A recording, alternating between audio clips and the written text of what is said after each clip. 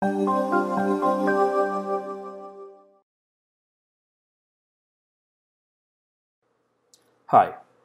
in my last video, I showed you how to create a basic loan in SAP.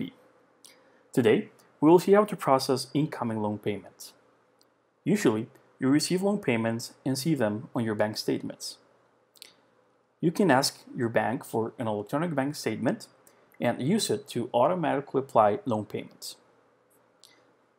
SAP can process these statements and apply the payments to the corresponding loans based on payment references. It can also post other items such as bank charges. In short, the EBS allows you to process incoming payments in an automatic and safe way.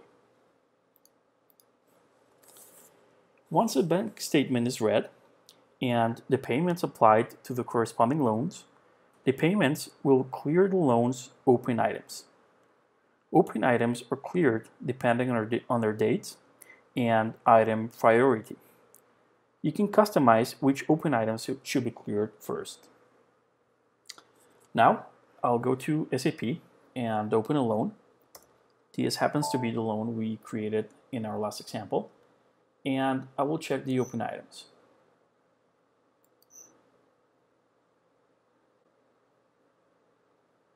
Here we can see we have an open item, a debit position, an open item of around 2,800. And I also happen to have an EBS, which I got from the bank. And we see here that a payment amount of 2,000 is present in the EBS. And we can also see references to the loan. We see the loan number as reference. So now I'll close the EBS and go ahead to the EBS processing function.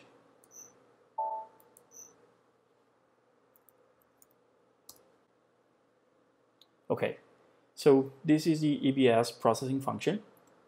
I will select the correct format. In my case, it's the Swift MT940. And I'll select the file, the EBS.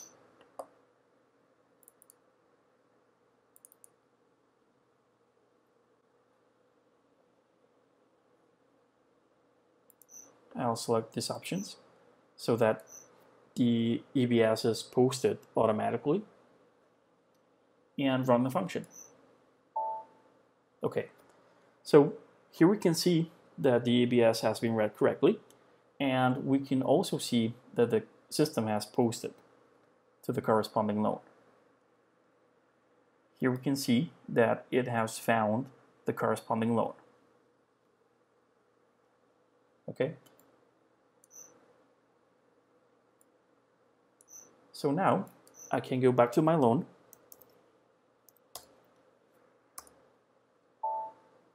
and see in the cash flow that I now have a payment of 2,000 in the corresponding date.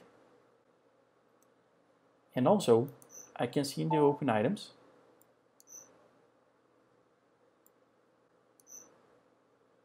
that the remaining open item is less than what it had been before the payment.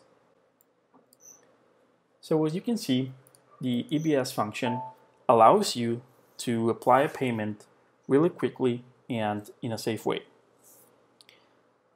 There are other functions, more advanced functions for EBS processing.